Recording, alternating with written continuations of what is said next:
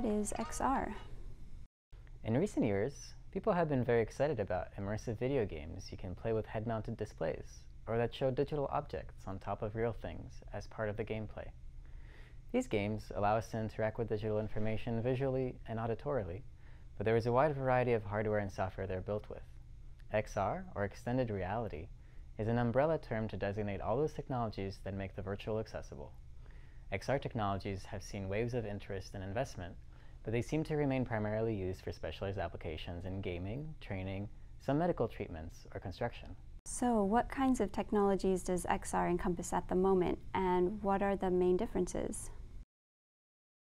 For now, the two main categories are AR and VR. AR stands for augmented reality, and it is already a relatively popular way of doing things.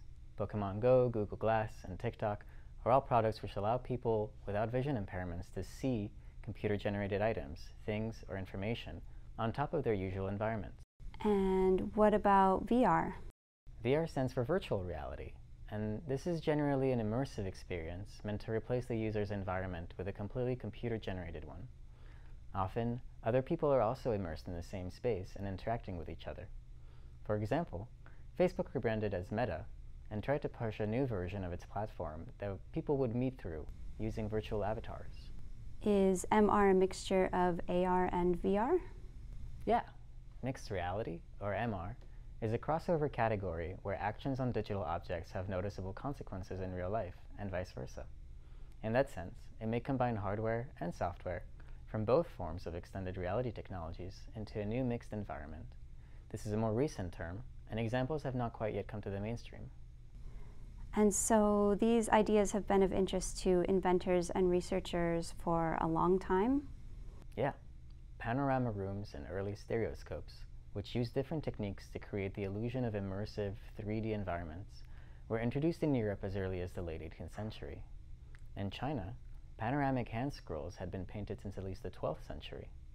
Skip to the 1950s with Morton Halig's Sensorama, which combines stereoscopy with fans, smell generators, stereo audio, and a mechanical chair to immerse his audience in short, multisensory films.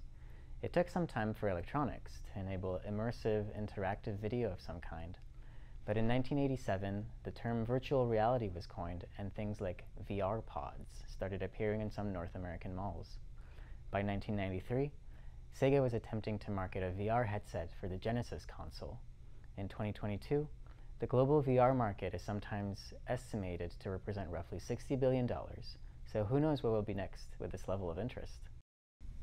What can I do with XR at the Concordia Library? The Technology Sandbox, on the second floor of the Webster Library, has equipment like 3D scanners and headsets, as well as instructions on things like A-frame or tilt brush.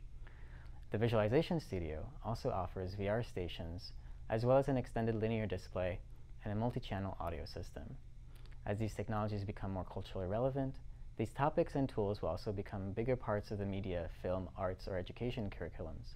So check the Concordia course catalog regularly and ask your faculty about these topics.